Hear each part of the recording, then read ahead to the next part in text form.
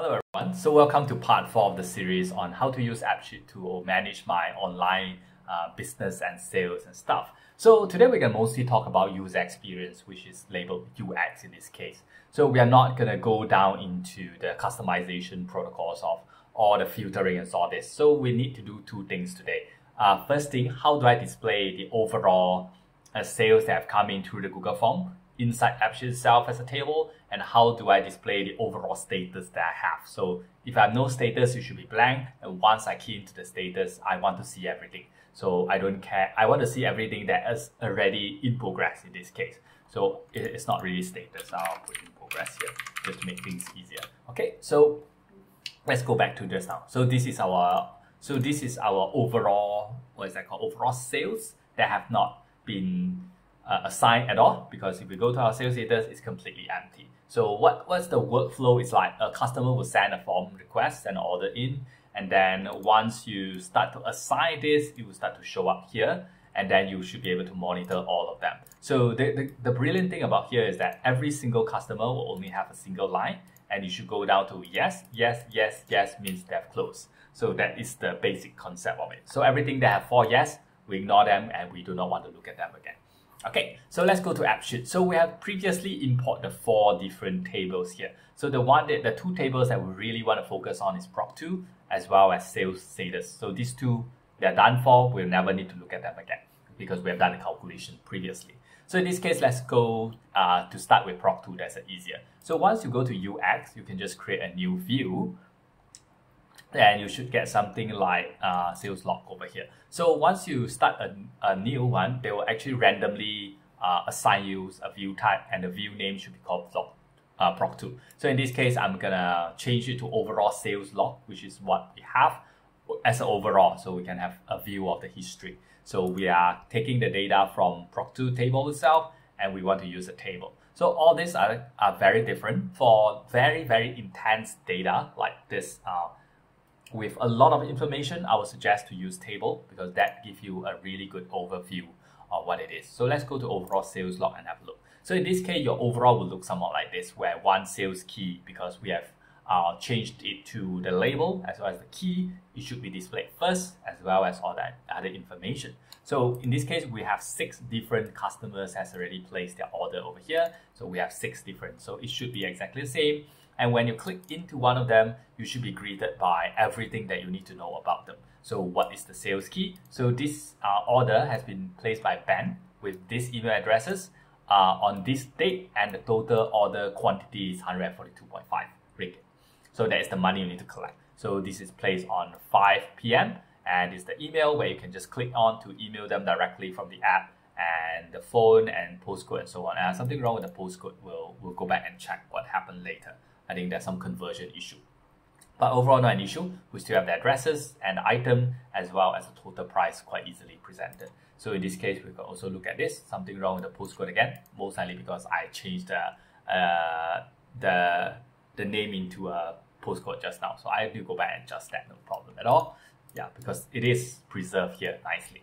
Okay, and yeah, so we have all the things, Jackson, and we have the addresses here nicely. Okay, so that is basically it. So if you want to have another view, you can go to deck, which of course gives you a completely different view of it. You can go to gallery, which will only display the sales key, and you can click in and have a look. You can also go to detail, and where we will only display everything in detail. But if you have 100 sales, this is a little bit difficult. You can also have maps. I'm going to show you that later. Dashboard, I'm going to go you later. Form is only for entry. Since we do not allow new entries, we'll go to form when we reach the status later. So onboarding, I never actually use. It's actually just a series of people for them to enter. Let's say you enter a company and you need to learn about all these things. So this will bring people through the interface of, all things that you need to know one by one, something like that. Card also I never use. Very similar to onboarding, where you'll be greeted with one by one in sequence basically. So in this case, we're going to go back to table. Come on. Okay, so yep, let's go back. Yeah, that doesn't work. Never mind. Let's just refresh this a little bit so we'll see what happens. So yeah, Appsheet still has some speed and latency issue when you want to link a Google Sheet over and certain things doesn't get updated in real time. So it still takes some time during the developing process. So once you deploy this, they're fine.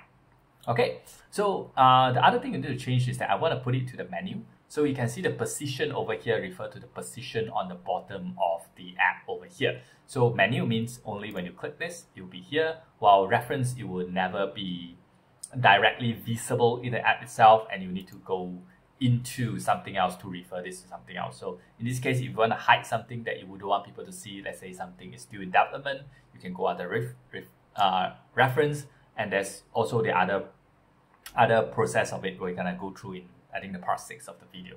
Okay, so the other thing you can do in the table, you can actually sort by, let's say, row number, timestamp. I want to sort by timestamp. That'll be easy. I also want to group by, let's say, what is state. So yours Kuala Lumpur 2 order, Melaka 1 order. This is 1 order, 1 order. So you can also do descending. So if you want to reverse that whole thing upside down, you can also do a count. Let's say how many is there in each state quite easily. If you have a lot of them, this is very useful. And of course, you can have column order. In this case, you do not want to look at the sales key. Maybe I just want to look at the name as well as the total prices that I want to see. So this will allow you to have the name and the prices side by side. Maybe just put another thing called, I don't know, postcode maybe. So you're able to see their postcode, their prices, and their name. Yeah, now the postcode works already. So yeah, it's funny somehow. Okay, so you can also choose narrow and wide. It's only a fact when you look at when you go to iPad, tablet view, and so on. So that's basically it for overall sales. Quite straightforward, I would say. And I think nothing much that I really need to refer. Every information is kind of straightforward and able to just display out directly. So I'm going to refer all of that because I do just want a very straightforward view over here. Okay, so the second one is that you can add another for our sales status over here. Go to UX again, go to add new view, and then in this case, go to sales status. Okay, so it's nothing, which is perfectly normal. Let's just not start a new one because I already have. So in this case, not overall in process sales status. Oh, I don't have that. Okay, I don't have that. So let's just create one, isn't it? Shall we? So let's just create one. So this is overall sales status. Overall status. So okay, so I want it to be a table, so that is quite data intensive as well. I want to see all of them. I want it to be the menu, and I don't really need any of them. So you realize that suddenly just now there's no plus button over here when we go to the overall sales log. Let's go here. Yeah, because when we go to the overall sales log over here, you realize there's no plus button because we're not allowed to edit any of the data. But in this case, overall status, we have a plus button over here. Means we can actually add the data in. So let's just try once. So in this case, you can just choose the sales key that you're on. So I'll show you a better way later. But now is how you actually key in the sales key data. So in this case, let's go our first sales, which is band. So this is the band's 145.5. So maybe I already called the customer. They say that yes, I have ordered this much. This is the pay. I agree to pay. Please give me your bank number. So you give him the bank number. Yep, I have actually contacted the customer and I have confirmed the order. So done. So you can see in the overall status over here, I have one log of a single customer that I interact with. So what if I want to have another one called a person called Jackson that have confirmed the order and immediately pay me on the spot. So easy, I have done. So it will be out for delivery tomorrow. I'm not going to care. So I'm just going to save.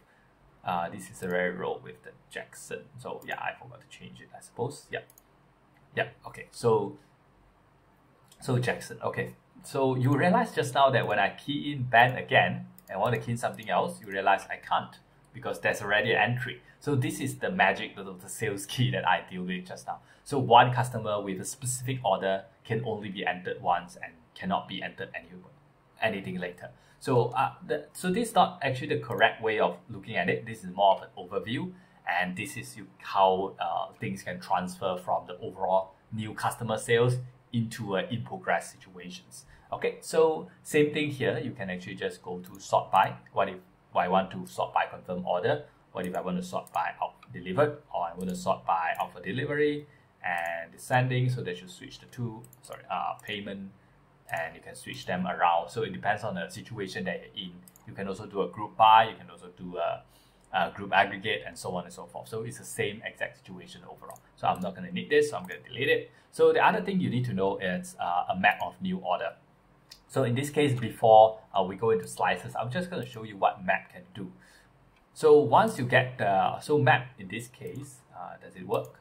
Yep, it doesn't work. Okay, let's go in again. So the first thing you need to use an app is to go to proc2 and make sure you have a column that is addresses. So what does this do most likely is to actually go pipe to a Google API and fetch latitude and longitude of the Earth, and then it will actually go into a map view. Yeah, it doesn't work, is that it? Yeah, something wrong with the app currently. So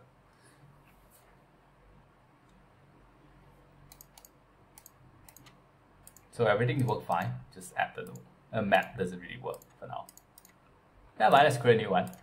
So let's just create a task map over here. So just to make sure that it works. So in this case, the map, we want it to be proc2. So we want it also to be the column, a map column with addresses. So you can see our 1, 2, 3, 4, 5 orders over here because we have 2 orders in KL just now. So if you zoom down a little bit, you will realize that this is the exact location in KL that you need to send it to. Don't worry, they're not housing addresses. I choose some of the tourist spot for the addresses here. So you can see that this is the exact place we need to send the order in. This is the exact place we want to send the order in. And the magic is, if I want to check on them, I just click it in, and this is, we know everything about the customer over here, and we can just easily call them or email them quite nicely. Okay, so also we can edit their sales key over here and so on and so forth. Okay, so this should bring you a basic concept of how to create a user experience table. So today we have gone through just 2 simple things: how to display a total number of sales, as well as everything that is in progress and so on. So how do you do that is that once you structured your data correctly, I'm not too sure, yeah, this is correct. Once you structured the data correctly, once you have your data table right correctly, and do not go to UX before you settle this part, you're going to die. Okay, you go to UX, you add new view, and then you should go to something like this, and you should be able to just, where is it? Yeah, this one. So you should be able to just choose the table you want. In this case is, not this one, not this one, this one. So choose your proc2, and then choose your table and arrange it however the way that you see fit and the way that you want to work. Okay. So we can also create another one for the status, which is here. No, this is the map. This one. So the status, they are already in progress of delivery but not yet completed. As well as you can also do a map that will show you where all the orders are located, and you can actually individually go in and dive in and understand what is their status.